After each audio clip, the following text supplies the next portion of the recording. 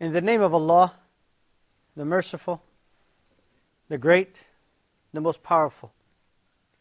Allah who I praise and worship, who I see as a guide within my life and yours, hopefully.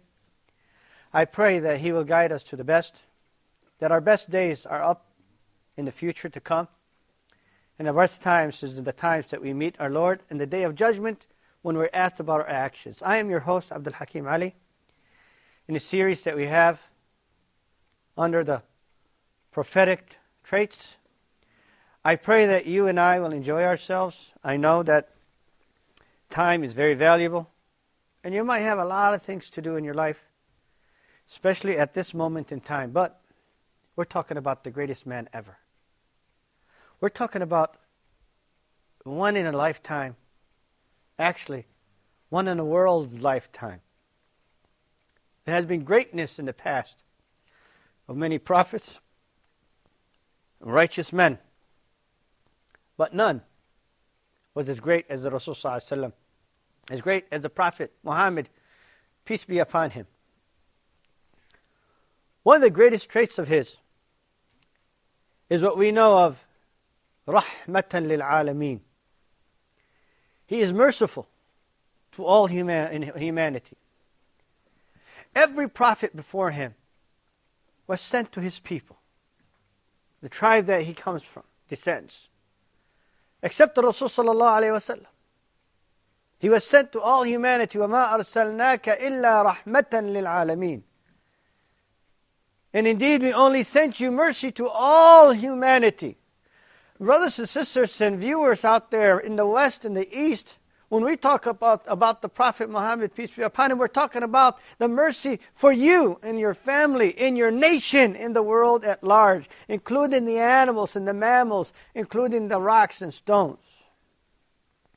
He guided the universe to what benefits it, stood in between what harms in the universe at large. Rasul sallallahu alayhi wa sallam, as we Muslims believe, is a messenger to all mankind and a mercy to all mankind. We saw that evident in every step that he took, every issue that he addressed.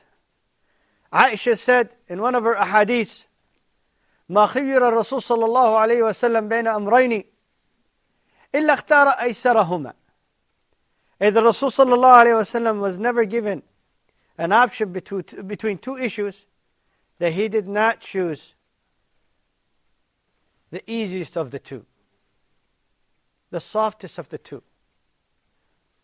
He used to tell those who he sent to other nations or other tribes, يَسِّرُوا وَلَا تُعَسِّرُوا بَشِّرُوا وَلَا تُنَفِّرُوا. And make it easy on people, and do not be harsh. And call people to good, and don't drive people away. Allah subhanahu wa ta'ala told him, because He's a mercy for all mankind, وَلَوْ كُنْتَ فَضًّا غَلِيظَ الْقَلْبِ لَانْفَضُّوا مِنْ حَوْلِكَ. وَلَوْ كُنْتَ فَضًّا, if you were rude, غَلِيظَ الْقَلْبِ, hard-hearted, لَانْفَضُّوا مِنْ حَوْلِكَ, they would have left you and walked away. There was never anyone that came to the Prophet and hoped to get some mercy that he did not get. The daughter of Hatim al-Ta'i was captured with her village. When they tried to attack the Muslims, they were defeated. So she enters to the Rasul sallallahu alayhi wa sallam and she says, Ya Rasulullah, O Messenger of Allah, do you know who I am? He said, no, I do not. She said, I am the daughter of Hatim al-Ta'i. I am the daughter of the most generous man in the history of the Arabian world.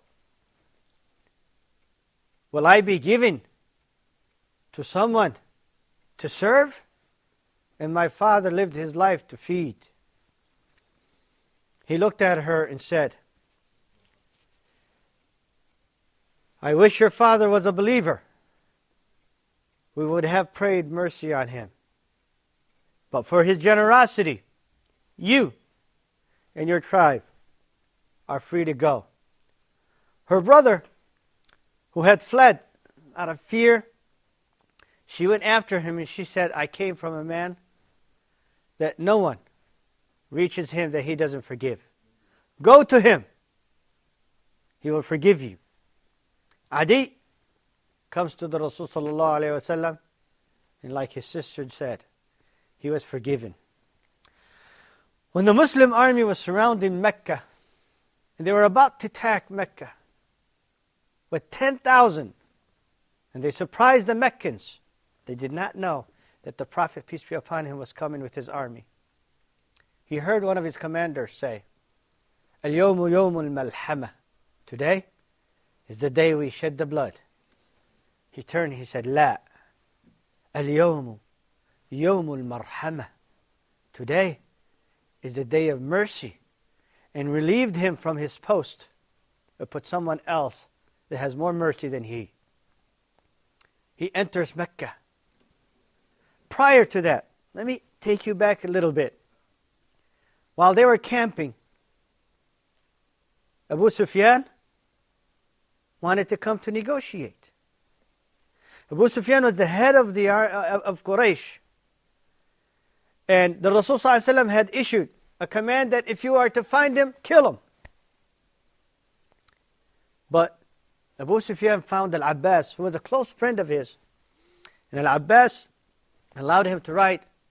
And he was rushing and running to reach the Rasul ﷺ, while Umar has the sword chasing them, wanting to get to Abu Sufyan before he gets to the Rasul ﷺ, so he can kill him, because he knew that if he gets to the Rasul ﷺ, the Rasul ﷺ will forgive him. But Al-Abbas and Abu Sufyan were quicker than Umar. They got to the Rasul ﷺ, and the Rasul ﷺ forgave him. It was his nature to forgive. He enters Mecca, and everybody's waiting.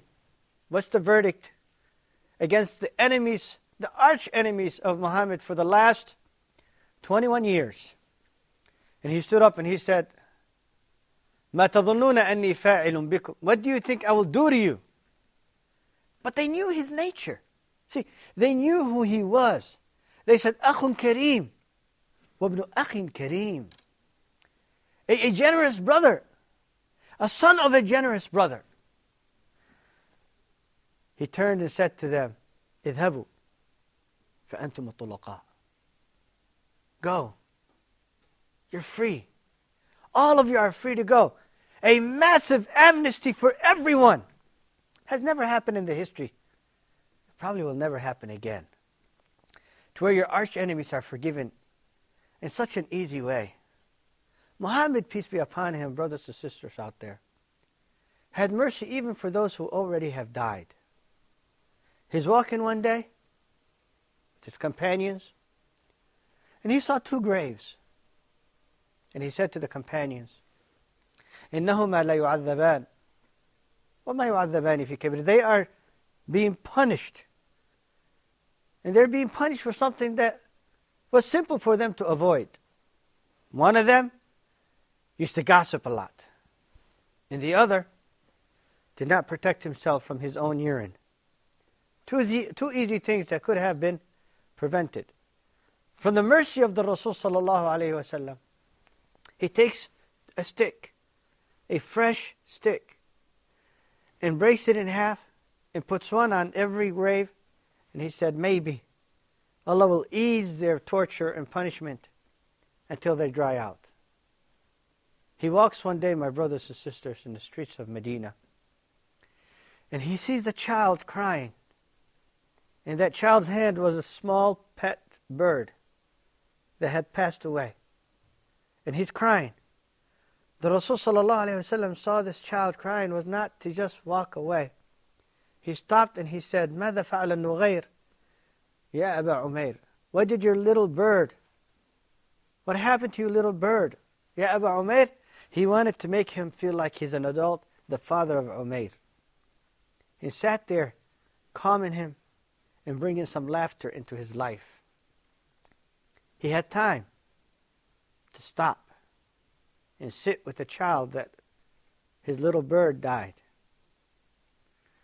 He had time to teach this mercy to all of us. Do we have time to listen to these teachings, to implement them in our lives, to have mercy on our loved ones, to have mercy on our families, to have mercy on ourselves?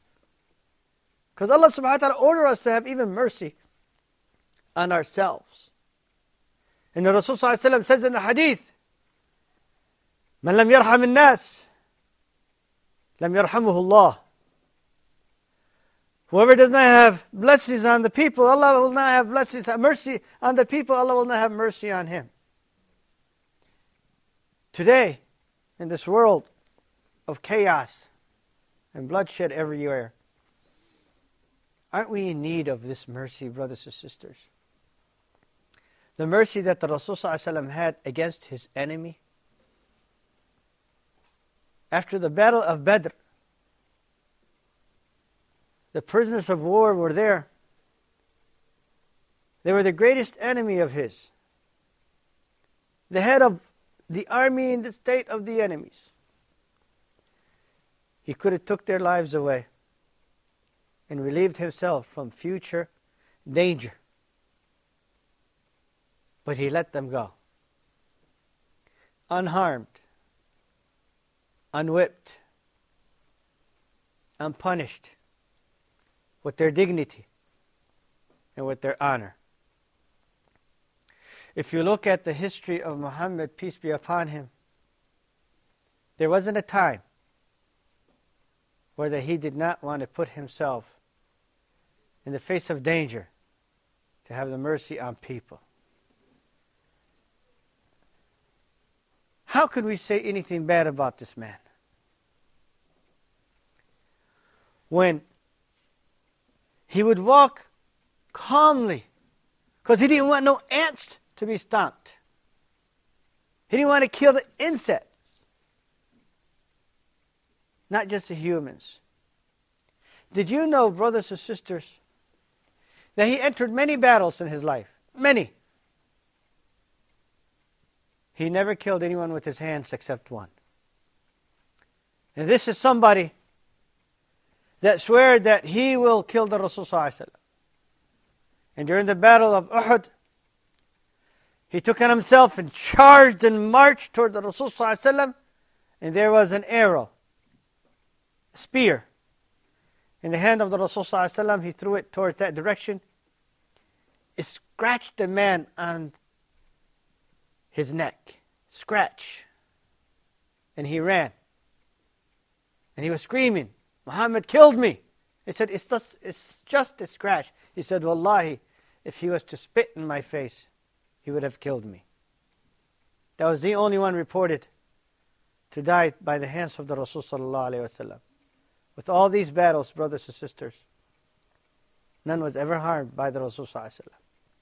As we come to the conclusion of our episode, I think you and I agree that the mercy that he possessed was beyond our imagination. Mercy with the trees and the flowers, with his family and children, even with his enemy. I pray that Allah subhanahu wa ta'ala brings the peace and mercy on all of us. And he has the world go back and learning how to be peaceful towards each other. And these wars come to an end. And this bloodshed comes to a stop. And for you and I to find our way towards each other. I'm your host, Abdulhakim Ali. Assalamu alaikum wa rahmatullahi wa barakatuh.